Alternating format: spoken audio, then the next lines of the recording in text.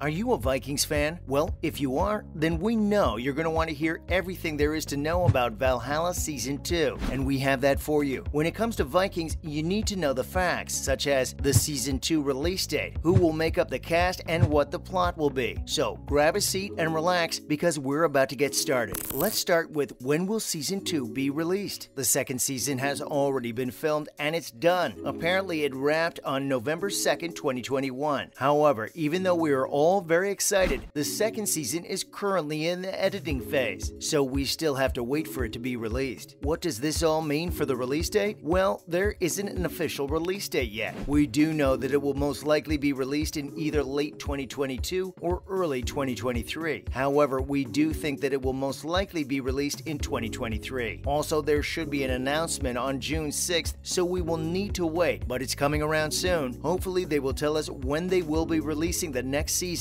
then, because it would really be helpful to clear up some answers. When do you think the second season will be released? Do you think it'll be next year? Now, let's move on to the cast. There are a few cast members that we know who will be returning for the second season. We know that Sam Corlett, who plays Leif, Leo Sutter, who plays Harold, Frida Gustafsson, who plays Freydis, Laura Berlin, who plays Emma of Normandy, David Oakes, who plays Godwin, and Johannes Hauker Johannesson, who plays Olaf, will be returning. On top of this, we know that Soren Pilmark, who plays Forkbeard, Bradley Freegard, who plays Canute, and Pollyanna McIntosh, who plays Elfgefu, will also be returning to the show for the second season. As for new arrivals onto set, we now know that Florian Munteanu will be appearing. Munteanu was Razor Fist in Shang-Chi and will now be playing Maniax, who is a Byzantine general. Wow, that's a pretty cool role. However, we do know that Caroline Henderson, who plays Hakon, will not be joining the cast for the second season. That is because she met her ending during the final episode of the first season. To counter that, Henderson did do an interview, and she said that no one really knows if her character will be making a return. Apparently, there is always a possibility for her to return as a ghost or something else. Jeb Stewart has also said that this second season will give a very different spotlight for Olaf. We can also expect Magnus, his son, to also turn up down the line in later seasons. However, we also know that Eric the Red might be popping up, but we just don't know when. There are so many characters that we know are returning and so many that aren't, but we definitely don't know anything else. There are always so many questions left unanswered when it comes to this show. Well, who do you think is going to be appearing as a ghost in the future? Do you think there will be some flashbacks? Speaking of flashbacks, what is going to happen in the second season? Stewart had a conversation with Games Radar Plus, and he said that we won't be returning to Kattegat for the second season. That might be a bit of a disappointment for some, but is a good thing. Apparently, there is some trouble and strife coming to the port in big ways, so we're going to need to sit and wait to find out what kind of trouble it is going to be. I mean, at the end of the first season, we saw many different things being scattered when it came to Scandinavia and Europe for the hunt for glory. There were also a lot of shifts in the power dynamics. Kattegat had a new ruler for 5 seconds, and then all that came to a quick end. Olaf was also in charge until he saw the fleet of Forkbeard docking. That would scar anyone, I think. Also, we know that Hakon is gone, so there is going to be a power vacuum appearing. There are going to be a lot of wars over Kattegat's new leader. We do know that it most likely will not be Harold, since he is on and off again with Freydis, and they just escaped Kattegat with their lives. I definitely wouldn't be trying to fight to become leader there. Also, he is public enemy number 1 in a lot of Vikings' eyes since he sided with Kara. Also, Freydis needs to now deal with being the last and a potential savior of the Viking people. Then, if we go over to England, Emma has come back to the throne. She's currently a loyal ally in Godwin, which is helping to keep out any attempts of payback. However, Mercia seems to be more and more of a threat, and who really knows how long this is all going to keep up. Do you think all of this was going to be covered in the second season? Also, keep watching because we have some more news on the show for you.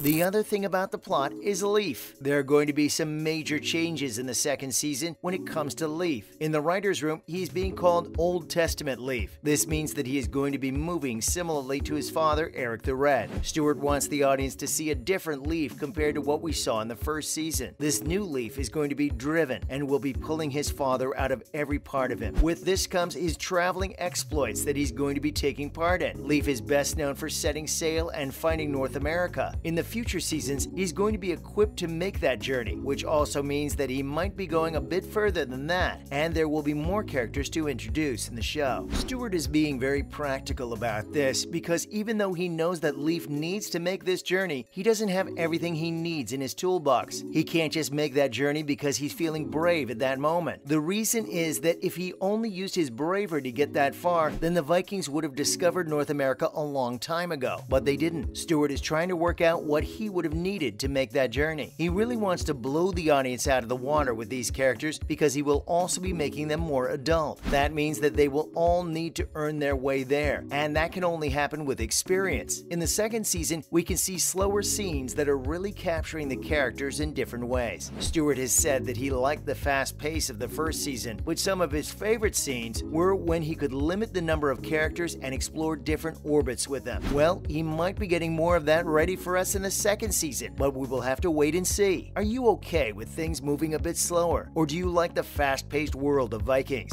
Finally, will it stay historically accurate? One of the best things about Vikings is the fact that the creators have tried their best to keep everything historically accurate. Just like Vikings, Valhalla is using both facts and fiction to make up the story and the world. The first season did get some backlash for not being completely accurate, however. Jeb came forward and did admit that there were some challenges when it came to creating a historically accurate drama for Netflix. Michael Hurst wrote the entire first series by himself, but Jeb was joined by a team of writers to write the second season. Jeb did come forward before the release and admitted that he found some aspects of the research hard when it came to creating the script. He said that there are a million different ways to look at history, and even though they did a lot of research, they came across a ton of stuff. He needed to really decide what needed to be shown. It took him 3 years to get this show pinned down and ready to go. I mean, that is a lot of time on a show. The showrunner and the writers did do their best to go over the history of Leif Erikson so it is as accurate as it could be. However, a lot of the history of the Vikings was never written down. He said that they don't know a whole lot about the original Vikings because they didn't have a written language. This has made it difficult for them to figure out what to put in. Also, they were working with stories and poems of what happened hundreds of years later, and archaeologists are continuously finding new stuff about the Vikings all the time. Wow, when you think about it like that, it is no wonder why it is not completely historically accurate, because they are trying to piece everything together, but they still need to make it interesting for viewers. Are you upset by the historical inaccuracies? Well, that's all we have for you. Are you excited for the next season? Do you think the plot will be amazing? Let us know what you think down below.